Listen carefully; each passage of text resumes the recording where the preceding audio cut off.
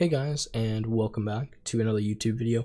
So in today's video, I'm going to be showing you some cool tips and tricks that you can use in the Python programming language. Now, most of these tips are very specific to Python, and you probably don't even know they exist, but they are definitely going to be able to save you a lot of time programming, and they make things a lot easier.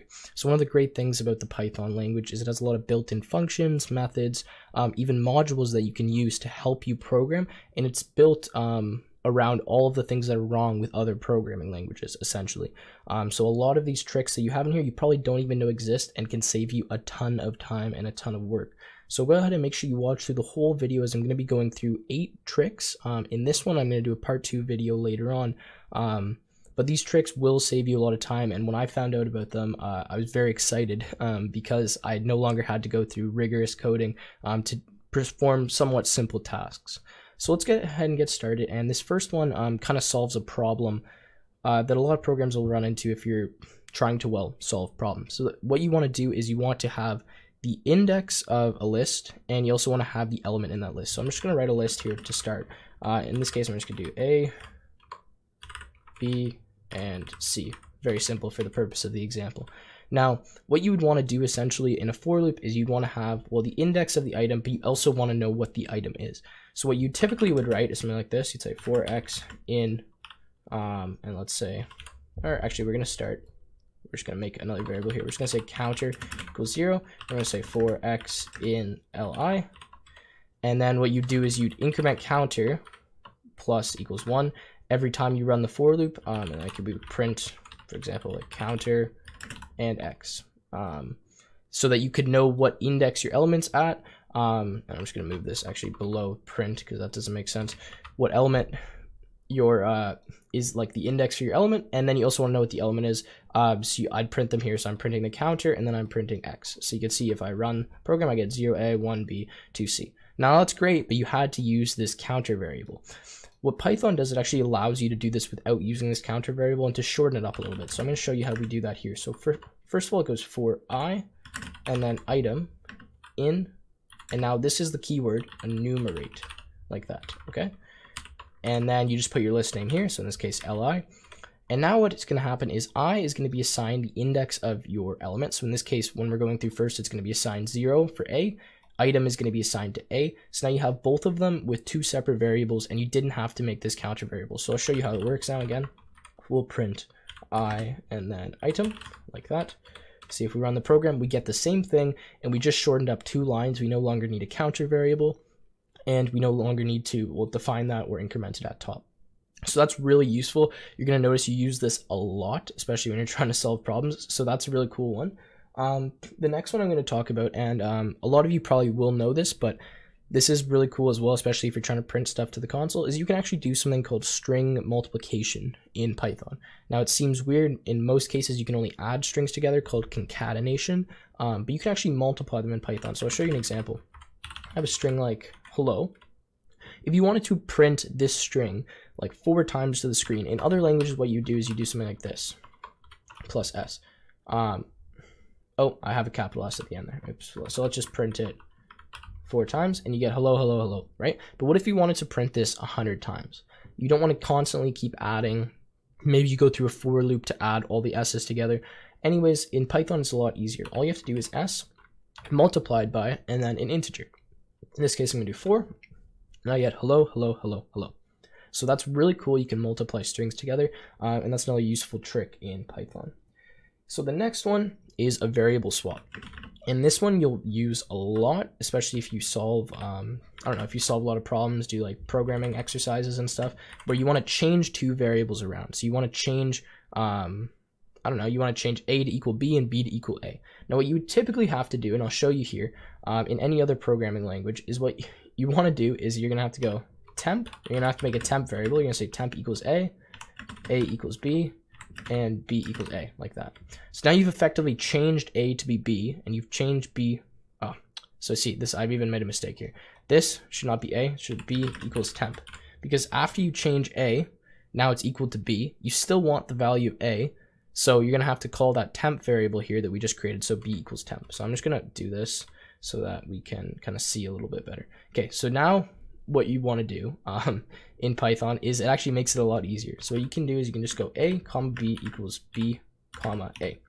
Now this looks really weird, in any other programming languages probably give you an error, but this actually works fine. So you can say a equals b and b equals a. Now I'm just gonna do it one more time because since we already changed b and a up there, they're gonna be different. And then if I print to the screen, I'll just go a, you can see it's equal to 2, and I print b, it's equal to 1. So we had 2 and 1 up here, but then by running this line, it actually changed them around. And just the reason I ran it twice, in case you didn't understand, is because I changed it up here. I just wanted to change it back so you could see from my original variables. Okay, next trick, and this one is kind of a similar trick, and you can actually assign multiple variables to the value of a list. So if I'm just gonna make a new list, I'm just gonna say li equals, let's just go, yeah, a, b, and c, once again. Now I can do something like this, which looks really weird, but actually works fine, xyz equals li. Now if I print x, I get a, print b, print y, I get b, and I print z, I get c. So by just running these 3 variables here, it assigns to the same, the ones corresponding in the list, which again, in any other programming language you think is like, what the heck, you can actually do that? But yes, that is something you can do. Now I'm just gonna restart this IDLE because I don't like working at the bottom of it. I want it to be easier. You can see at the top. So the next trick that I have here, and this is one you might know about, and it's really useful if you're trying to use like someone else's modules, or you want to figure out what a function does without having to look it up. And it's called the help function. Now it seems like, oh, why would I need to use this? But it's actually extremely useful. So you can call this on any function. So for example, if I call help on the function len, then you see we get help on built-in function len in module built-ins. It says length, it gives you the parameters. So we need an object. And then it returns the number of items in a container, and that tells you what that does. So if I go help on function range, for example, then it goes through all the stuff that the range function does that you probably didn't even know. So it runs through pretty much the doc string of this function, and it tells you all the things that you can do with with that function. So I'm just going to open it again because I don't like working at the bottom. I'm sure there's a way to clear it, but I don't really know. So we're just going to do this for now. The next one is similar, and this one is actually called dir. Now what this is going to do is it's actually going to list all of the methods that you can use on a certain class. So for example, the class string has a ton of different methods like dot, I don't know, what's a string method? Dot strip, something like that, right? Dot upper, dot lower. So if you run this, it prints all of the different methods that exist on this class. So we have rstrip, split lines, and then if you don't know what one of these does, you can just go ahead and call the help function on that. So you do, I think it's like str and then dot and then whatever one you want. So I think it's rsplit. Well, that should give us something maybe. Let's see. Yeah, so then it says help on the method, and it goes through and tells us exactly what rsplit does, and that's really useful. Okay, the next trick in Python, and this is pretty well known, but I just wanted to show it in case some of you guys didn't know it. It's called list comprehension, and it's a way to create a list within one line without having to use a for loop. So I'll show you what I mean here. So what you can actually do is you can do something like li, and that just stands for list, by the way. I'm going to say is equal to x for x in range 10 if x modulus 2 equals 0. And now I'll break this down on what this actually does for us. So it's going to say the list is equal to x, so an element x, for x in range 10. So now what this is going to do is it's going to run x 10 times, so 0 to 9. And now I'm just saying I'm only going to add this element x if it's divisible by 2. So if it's an even number, pretty well. And I'll just show you if I print li like this, I get 0, 2, 4, 6, 8. And you can do this with multiple statements. You can change this around. So for example, I could say 1 for x in range 10. Now, if I just wanted to create a list of ones, so 10 ones, then that's what I'm doing here. I get 1, 1, 1, 1, 1, 1, and so on like that. So that just because I didn't say li equals, it just gave me that list. But you can see how that works, and you can do multiple lists. You can do a list inside of the list. So you could say for x in range. Let's see. Oops, messing up my typing here. And then we get 5 empty lists inside of another list.